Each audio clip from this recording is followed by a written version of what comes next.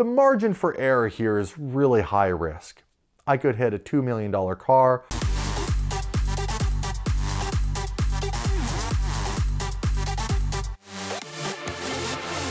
So I get a phone call that says, do you want to be in a rap video?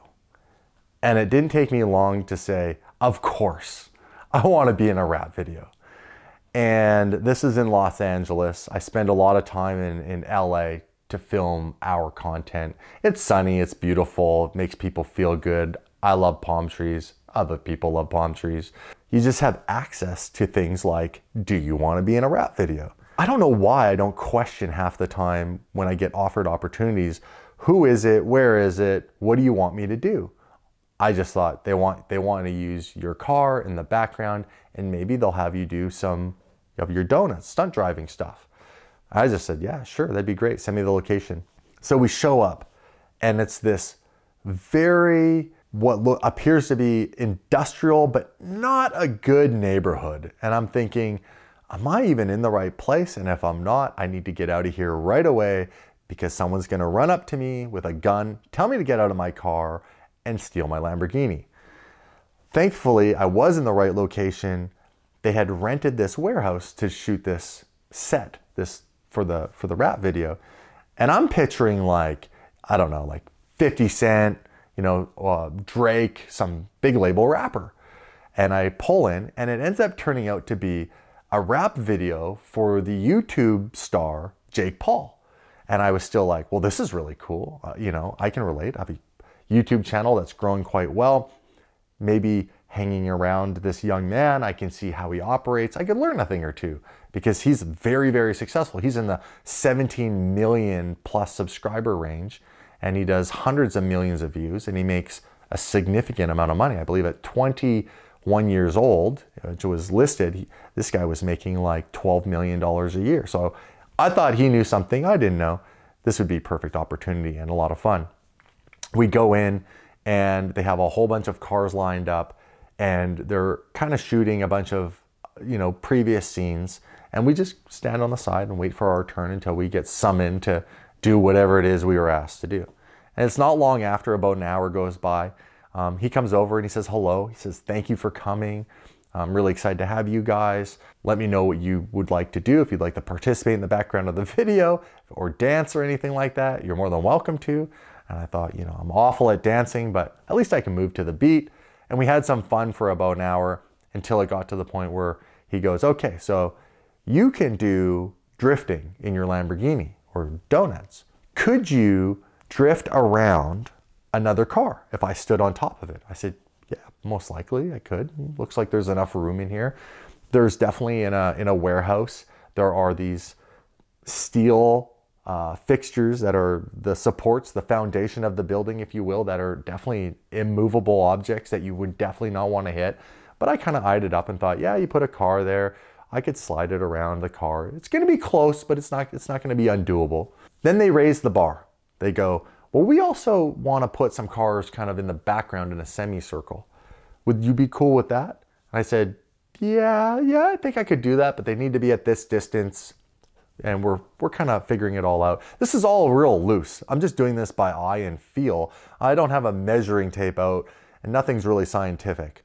Then they go, is that car right there gonna be a problem? That one sitting right there?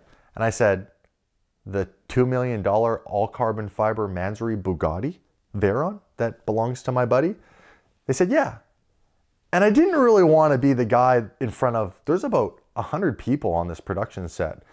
About 55 people who worked with the Jake Paul crew and his, all those people, and then a bunch of other people helping out.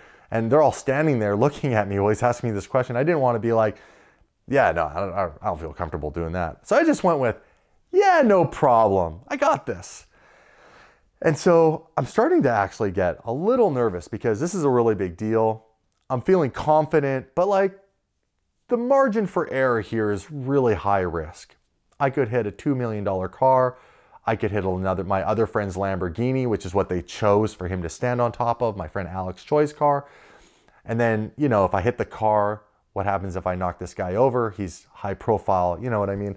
And I kind of went with it. And we made sure everybody was standing back. So at least I wasn't gonna hit anybody else, and they go, action. And the first couple of runs I go to take, we're in a warehouse with polished concrete that is not cleaned, and there's dust all over it, and it's very, very slippery. And I get about a halfway drift and I lose it, and the car spins out. It's not a big deal, low speeds. So I say, sorry, you know, like, give me a moment, just gonna get like the feel of the angle and we'll get it all down. And I go for a second run and I do a full drift around it. But as I do the first run, every time I go around, the exhaust is basically clearing all that dust off the surface because it's pushing it all off. And the tires, as they're spinning, is putting just a little bit of rubber down on top of that concrete, which is creating a little more grip. And I do a second circle around the car and I'm noticing two things. I'm having to really make sure that my angle is on point on the same line, because if not, it gets really slippery and I'm starting to go a lot faster, or essentially like I'm getting really close to the Bugatti or some of the other cars. And I was just really concerned that obviously I don't want to hit the Bugatti. If I'm going to hit anything, I got to make sure that I lose control past the Bugatti and spin out and just hit like the BMW M4. So we're going, and I don't know how many of these laps these guys want me to do. They don't say when I'm gonna stop. So I ended up doing like 6 drifting laps around a Lamborghini with Jake Paul, like, you know, rapping on top of this Lamborghini that my friend owns. And every lap I'm going about 5 miles an hour faster. So multiply that by 6 laps. I start going about 30 miles an hour in a fairly slow drift. All of a sudden I'm doing 60. And I'm actually moving pretty quick. And as I'm moving, I'm also having to compensate for the angle at which I'm coming between that Bugatti and that Lamborghini. And I'm looking at that, like I'm just hyper focused on that. And I don't notice off to the right between two of those immovable beam structures for the warehouse, there is this other kind of prop that is made out of a metal frame and some like tin roofing that has graffiti all over it. It's just a prop. It's like a background, kind of make the set look cool. That is actually sitting about 2.5 feet further out from the posts I was eyeballing to my right. And I had just drifted about 6 feet outside of the line I was taking so that I could hit the angle between the Bugatti and the Lamborghini without hitting anything. I drifted outside of that line, and the very back of my car, the actual quarter panel ever so lightly grazed that prop, which was made out of steel. And right after that is my wing, this big, huge chassis mounted wing, which I thought was really cool, makes the car look really unique, ends up completely smashing into the side of this prop.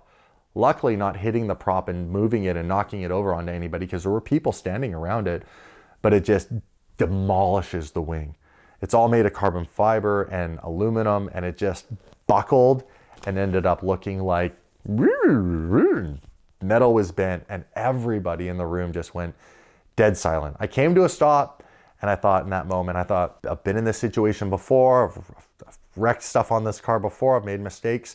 Just get out and own it and laugh, and no one's hurt, make sure no one's hurt. And I got out and I was like, everybody okay? And everybody was like, yeah, we're all okay. Are you okay? And I was like, it's just a car. And Jake Paul, I'm pretty sure his line was, you know, his rap video title was Randy Savage. So he comes running over and he goes, Randy Savage, we broke a Lamborghini. And sure enough, we definitely demolished the rear wing of that car into pieces. And yeah, you know, about a month later, we had another one fabricated at the cost of $2,500. And if you had never seen that video, you would have never been the wiser. We'd like to thank Vincero Watches for supporting VINwiki this month. Vincero makes bold, stylish, and well-priced watches out of exceptional materials, and there's a link in the description below for a discount. So check out their website and find the watch that helps make the statement that you want the world to see.